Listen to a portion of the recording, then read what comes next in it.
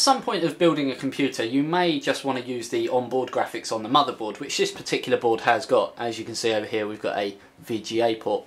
But over time, you may find that you want to play games at a higher resolution or better quality, so you're going to want to install a graphics card, a dedicated graphics card. There's two main manufacturers out at the moment, which are ATI and nVidia, and they've both got their full range of graphics cards competing with each other.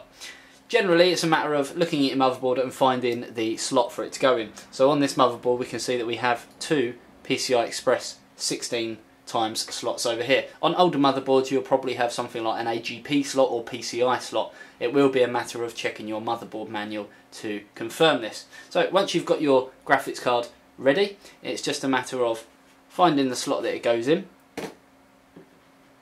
offering the card to the slot, and pushing down with equal force. You will find that some graphics cards need more power than just what the slot actually gives it. This is the Radeon HD 4850 and it does need an extra power source. So on the right hand side we can see that it's got this plug here. This is for a 6-pin PCI Express adapter. Once you've got your graphics card slotted in, and if need be you've got the extra power plugged in as well, it's just a matter of fitting your monitor. So on this card we can see that it's got the most common three connections that we'd see on a graphics card, which are a VGA port, HDMI port and DVI.